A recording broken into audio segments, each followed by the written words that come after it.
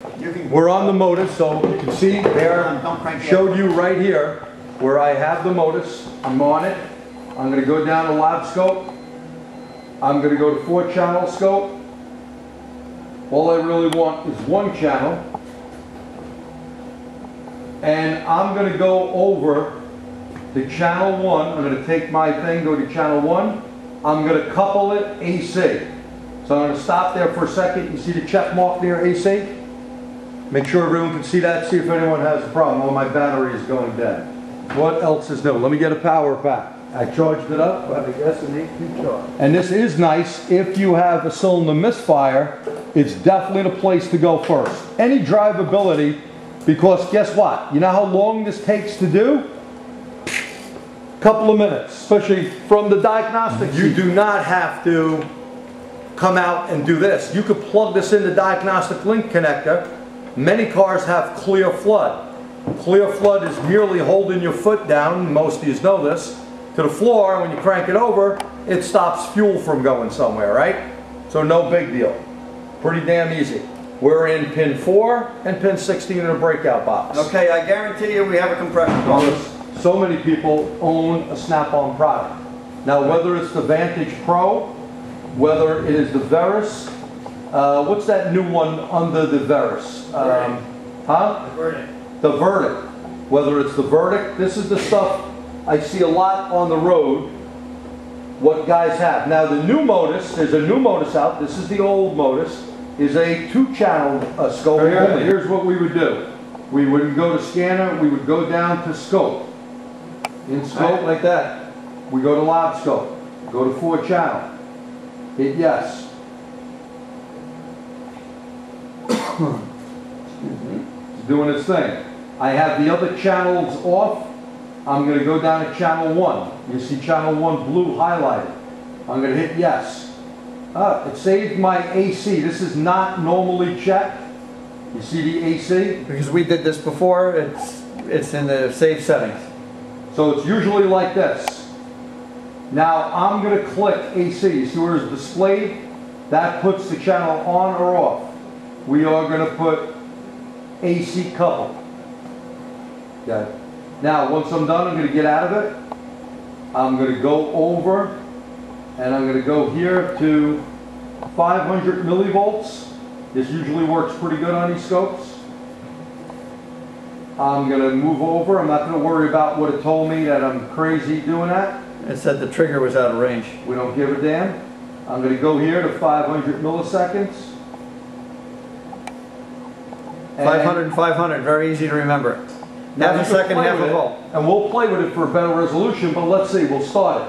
We got a dead hole. Okay.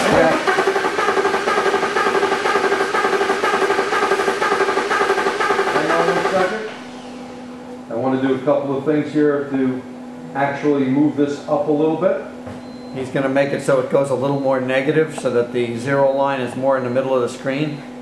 Well, but then we don't want to lose the humps, but I just want to get it up just a little bit.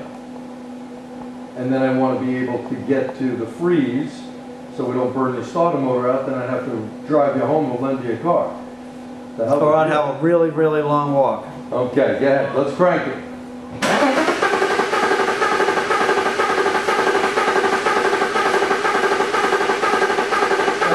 There you go. Now, I could play with the time base a little more, but look at this. We only got 5 cylinders here, but look, there it is. And if you do it repetitively, you can actually see it. So I'm going to slow the time base up a little bit. I'm going to come down, and now rather than 500 milliseconds, I'm going to go to 1 second. Now let me explain something very, very important. The very important thing I want to explain is what you're going to see up here as far as settings on a different scope. This may not hold true for your particular scope depending on how it reads. These are good starting points. Because of the car and the scope, it may get you in there. And I was saying before, sometimes the time base or the voltage base is by division, sometimes by screen. Also, some scopes have 8, some scopes have 10. So if it's by division, the numbers would change based on how many grids there are on that particular scope. Most of the new scopes are 10 by 10s, okay? not an 8 by 10. Not by, yeah, that's right. 10 by 10s. And we should say, if you want this picture to look bigger, the amplitude, you lower the voltage. If you want the picture to look more spread out, you make the time base lower. And that's what we just had. We had 5 cylinders only showing up. This should give us all 6. It'll actually give us almost to Let's the go. inside.